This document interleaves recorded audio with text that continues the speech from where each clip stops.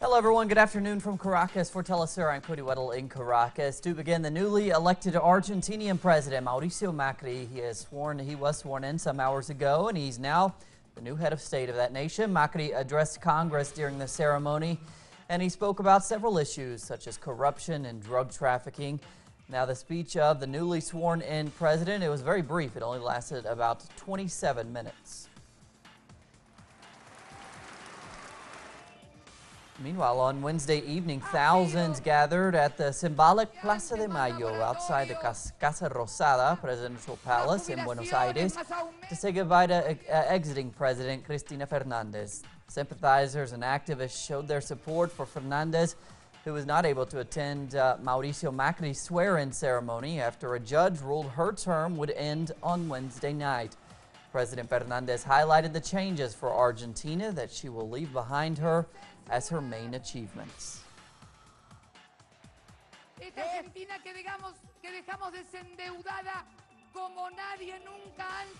Argentina that we will leave without debt, as it had never been before. This Argentina that we will leave with 119 disappeared grandsons found and reunited. This Argentina that we will leave as an example to the world that there is no impunity and that we do not need of foreign tribunals to take care of our history and our tragedy, a unique case in the world. And our correspondent in Buenos Aires, Laureano Ponce, he went to what was a massive demonstration, as we just saw there, for President Fernandez, and he reports now on how support for the Kirchners remains very high in certain sectors of Argentina.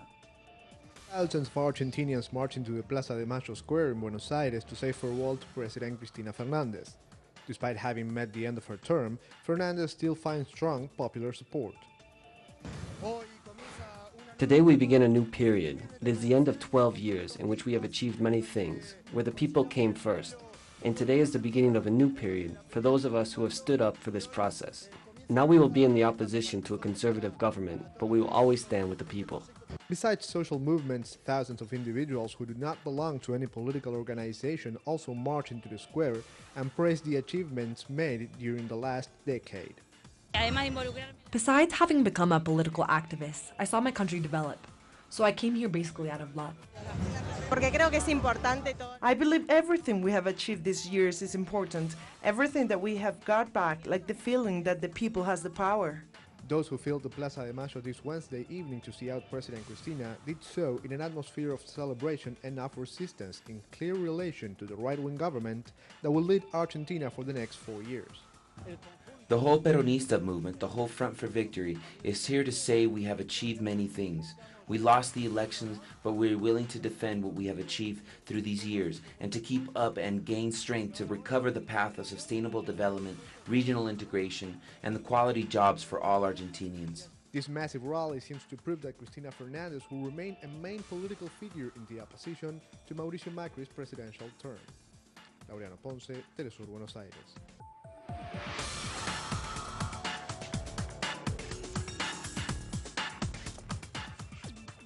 Moving on, hundreds gathered outside of the Miraflores presidential palace here in Caracas, Venezuela, in support of the ruling United Socialist Party.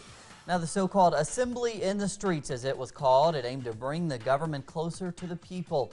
After Sunday's parliamentary defeat against the governing party, activists and sympathizers waited until late into the evening to greet President Nicolás Maduro, who addressed the crowds, reassuring that his revolutionary government is fully committed with the people.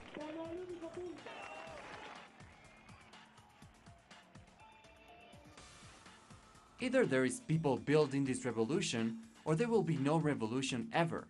Or the revolution stands for the people, or the revolution will be over. Now in these 3 years, we have been under siege through a brutal war which we had never witnessed before, and other acts of aggression that we have seen in the past. And our correspondent in Caracas now, Isabel Finbo, explains more from outside there in the street assembly outside of the Miraflores presidential palace.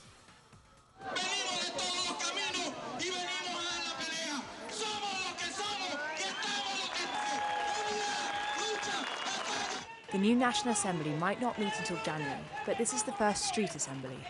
Grassroots supporters of the revolution have come to debate, exchange ideas and strengthen the revolution.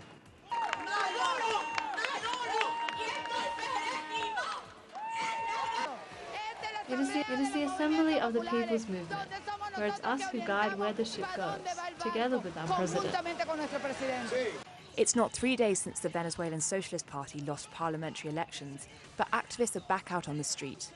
The mood here, just down the road from the presidential palace in Caracas, is anything but sober.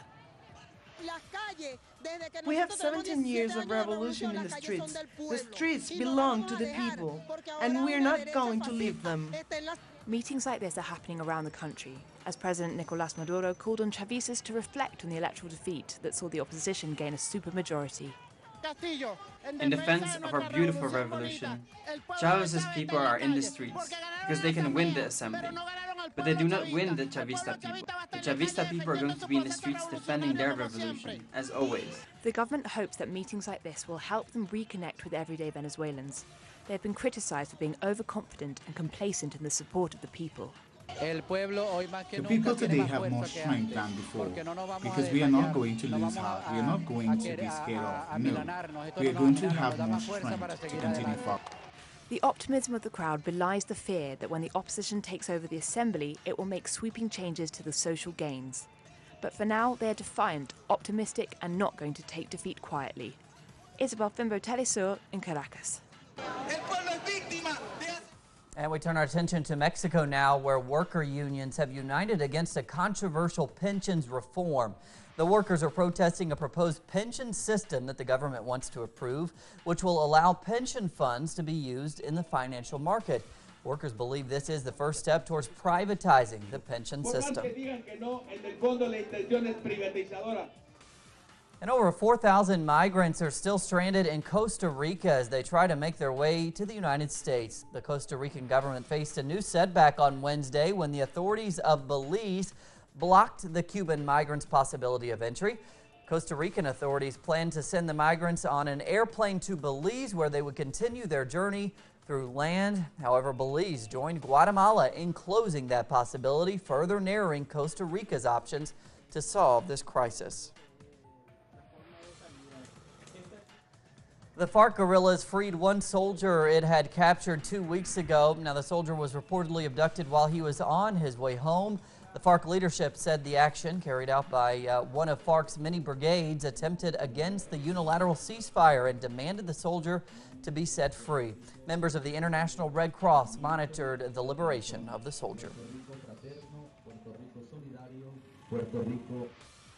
The Congressional Ethics Committee in Brazil was set to evaluate the possibility of launching an investigation for corruption on the Speaker of the lower house, Eduardo Cunha. However, after a heated verbal fight broke out between several lawmakers, the committee suspended the session. According to Brazil's Attorney General, Cunha is involved in the Petrobras corruption scandal. The new session will take place on Tuesday of next week.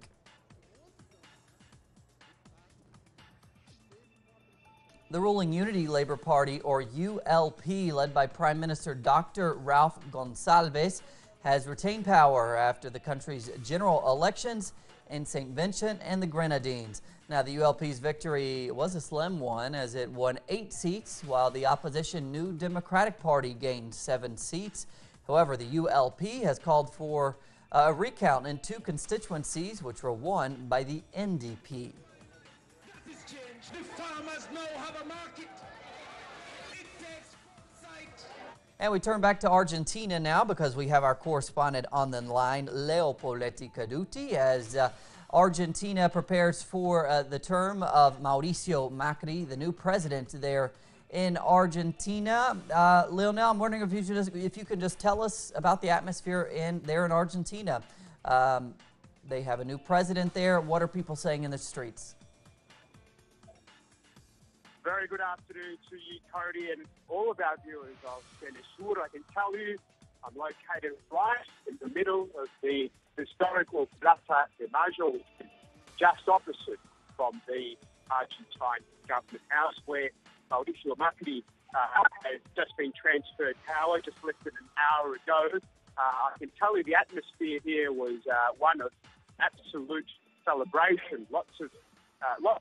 A big party atmosphere, I would sum it up here in the Plaza de Mayo, in the main square of the city of Buenos Aires. At the moment, though, people have quickly started to exit the square from the point of climax, which was obviously when the ceremony was taking place. Comparison to now, I can tell you that the square is at less than 50% capacity. It was quite full about a half hour ago, but to illustrate how full the square was today, I'll have to compare it with the squares, how it was yesterday afternoon when I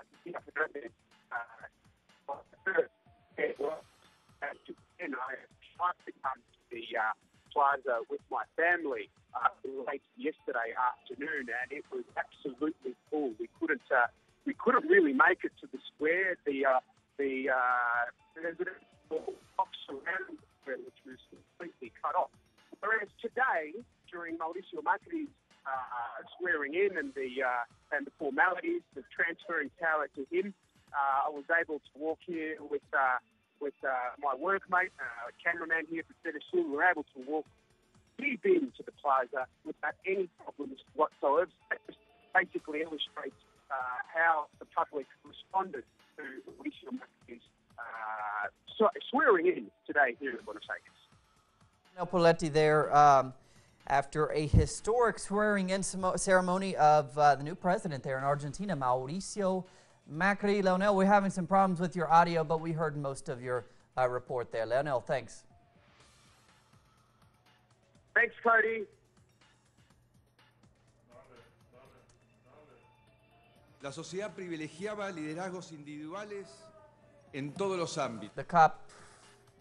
We continue now. The COP21 president and French Foreign Minister Laurent Fabius says that the nations battling to forge a climate deal are making good progress. Now, the deadline for a deal is meant to be Friday. However, a senior Chinese negotiator says it is very likely that the summit will continue into Saturday.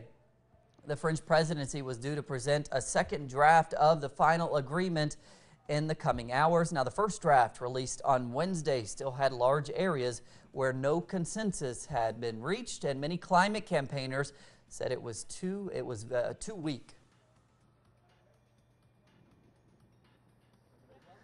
And while leaders work on a deal to save mankind from global warming, the aid organization Oxfam dressed up protesters with giant heads in the image of world leaders. Now, they say they want world leaders to wake up and recognize the climate chaos that will take place if they fail to secure a strong international agreement during those talks.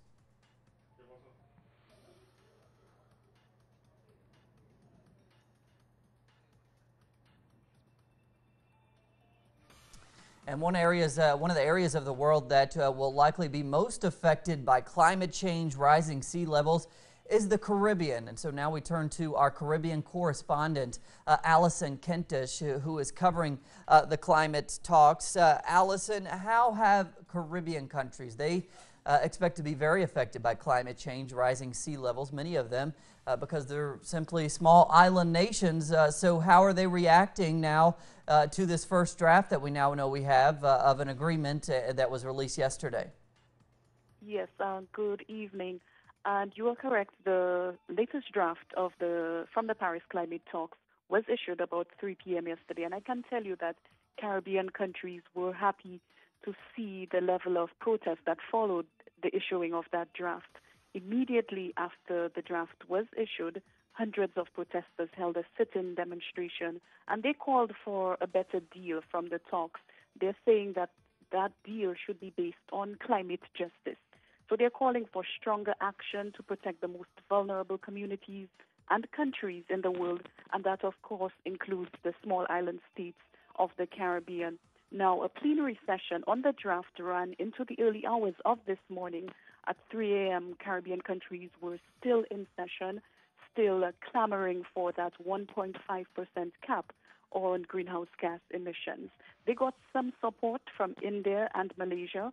These two countries called for solid commitments from wealthy nations to provide financial support for the poorer countries to cope with the impacts of climate change.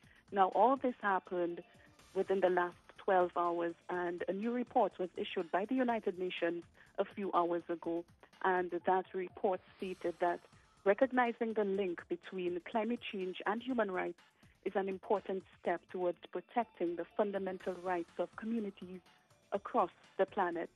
Now, in terms of the Caribbean, the islands are still holding out some hope, and St. Lucia is leading the 15-member Caribbean community known as CARICOM.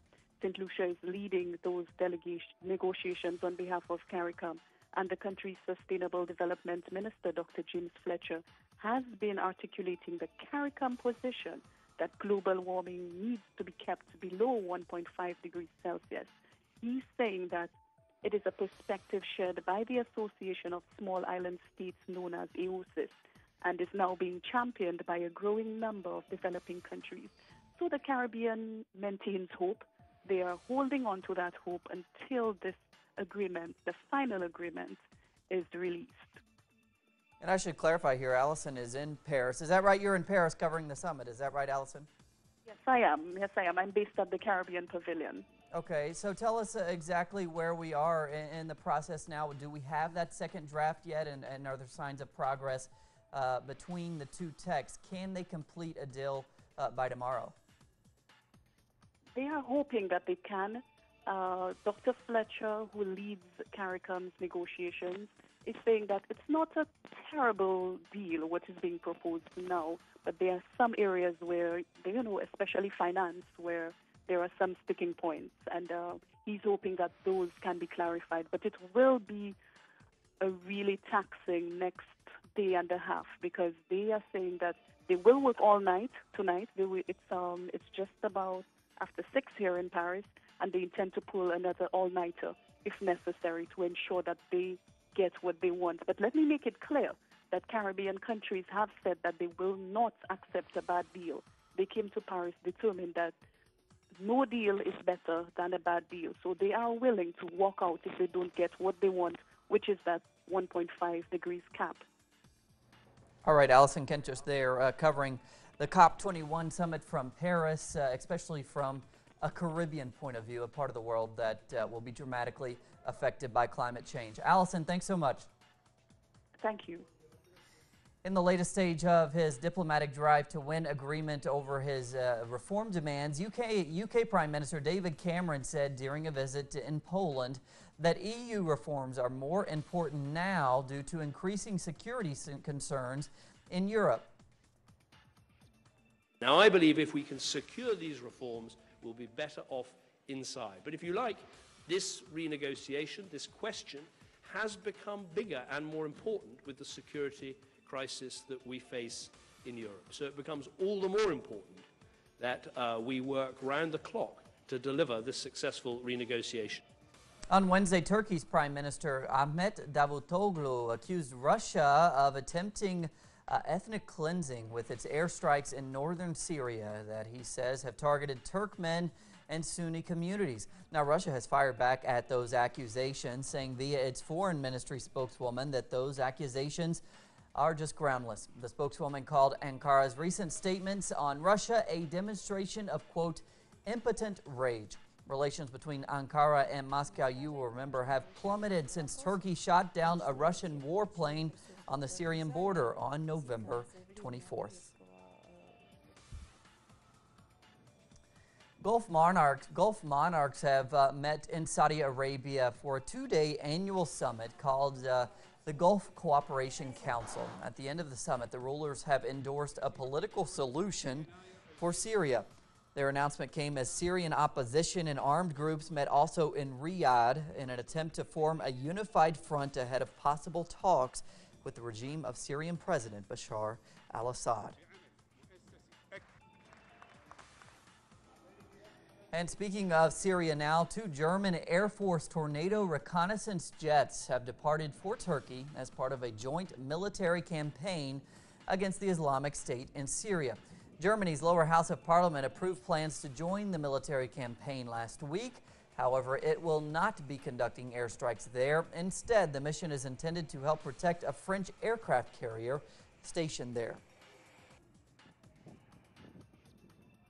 In Yemen, Saudi-led forces battling Houthi fighters there have taken control of the Hanish Islands in the Red Sea. According to the alliance and local fishermen, the islands were used by the group to store and smuggle weapons into Yemen. Now, the coalition has been trying to dislodge the Houthis from areas they had captured since September of last year. The Saudi-led coalition seeks to restore Saudi-backed President Abu Mansour Hadi into power.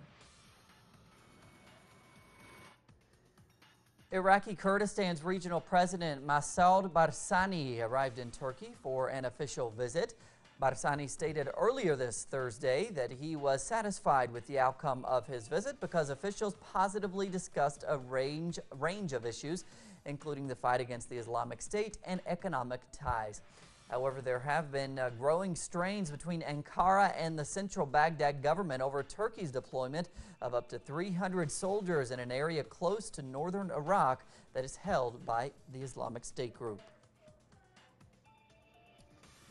Over 2 months after a U.S. bombing of a Doctors Without Borders hospital in Afghanistan, that organization continues to call for an independent investigation into the incident. Now, the members, they demand justice so the murders do not go unpunished. Bianca Perez now reports on more on that issue from Washington. They could not have imagined. The organization Doctors Without Borders delivered Wednesday a petition to the White House demanding once again an independent investigation of the U.S. bombing of a hospital in Kunduz, Afghanistan, which left 30 dead and 37 injured. 545,000 people have signed a petition saying that even war has rules. They've called for a reaffirmation of the Geneva Conventions, the laws of war, and the respect for medical facilities by armies around the world, and specifically asking that the U.S. government would consent to an independent investigation into the bombing of our hospital in Afghanistan. Though the organization has asked continuously for an independent investigation, they have not heard back from the U.S. government about complying with this request. Shortly after the bombing, President Obama called our international president, Joanne Liu, to apologize. And General Campbell, in his words, his public words, took responsibility for the bombing, but we've had no official response from the White House. The court has correlated to an open field over 300 meters. The United States Army General has stated that this attack was a human error and that they in fact had the hospital in a no-strike list as they were fully aware of its location. For members of the organization, this statement only enhances the need for an investigation from an impartial source. I came today because I think that the call for an independent investigation is valid and important. It just is not possible for an organization that's involved in an event like the U.S. Army to investigate itself. The hospital, which was bombed for over an hour on October 3rd, was the only trauma hospital in that area and had been seeing patients in the northeast part of Afghanistan since 2011. At the time of the attack, there were 105 patients and caretakers in the hospital, along with more than 80 Doctors Without Borders staff. Well, it was the largest loss of life for us in one single attack on one of our medical facilities. We've lost at least 14 of our staff in the bombing. We've now cannot provide emergency surgical care to the hundreds of thousands of people who live in Kunduz, and they've lost access to medical care at a very important time. The staff hopes that with their petition, the U.S. government will allow for an investigation that can bring some sort of justice to what they consider a grave violation of humanitarian law. Bianca Perez, Telesur, Washington, D.C. On Wednesday, U.S. President Barack Obama joined Republican lawmakers on Capitol Hill to mark the 150th anniversary of the 13th Amendment, which ended slavery. Now, during his speech, Obama appeared to reference modern-day racial disparities. His speech comes just days after Republican presidential candidate Donald Trump said he would bar all Muslims from entering the country if he was elected. Betray the efforts of the past if we fail to push back against bigotry in all its forms.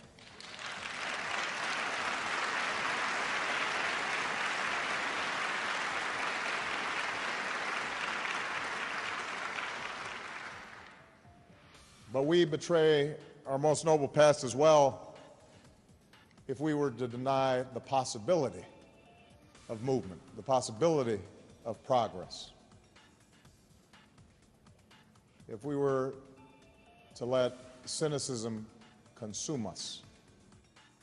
Late on Wednesday, thousands of people marched through downtown Chicago, demanding the city's mayor, Rahm Emanuel, resign. Now, the rally came after Emanuel addressed the city council earlier that day, and he apologized for the 2014 death of 17-year-old Laquan McDonald, who was killed by a police officer.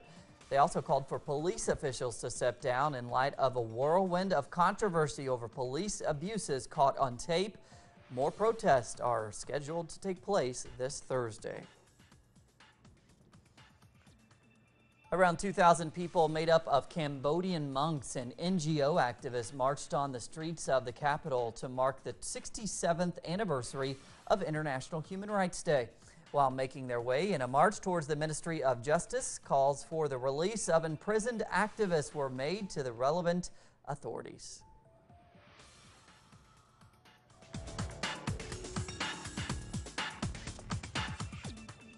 The athletics governing body, the International Association of Athletics Federations, is being investigated for its decision to award the 2021 Athletics World Championships to the U.S. city of Eugene.